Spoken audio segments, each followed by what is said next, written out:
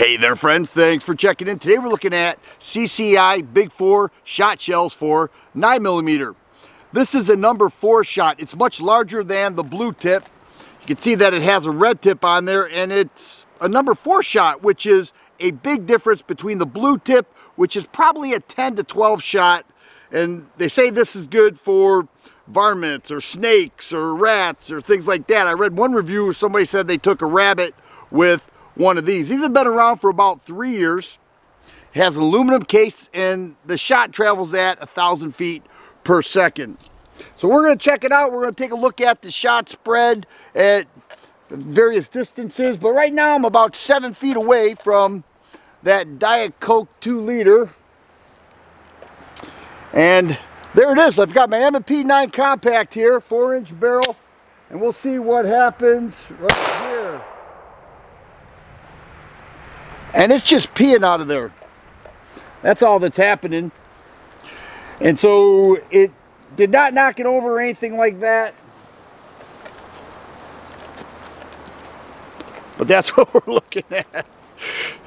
But let's go ahead and check out the shot pattern from say 5, 10, and 15 feet. I read on one of the reviews, I think it was from CCI themselves, they said that this is good for up to 15 feet. Now, it did not cycle.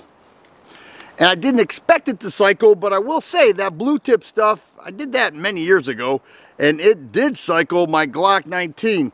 I don't think the gun makes a difference, but I've got some pizza boxes here. We'll check it out and see what the pattern looks like. With my arm extended, we're at 5 feet. So let's see what it looks like. And once again, it did not cycle, but there is another shot loaded. All right, with my arm extended, here we are, 10 feet away. It looks like it's about a 5-inch pattern, which I'm kind of shocked because it's tighter than the 5-foot. All right, here we are, 15 feet away, CCI Big 4 shot shell. And that one I really can't, I don't know. We have to take a closer look at that. All right, let's pretend there's a snake right in front of me.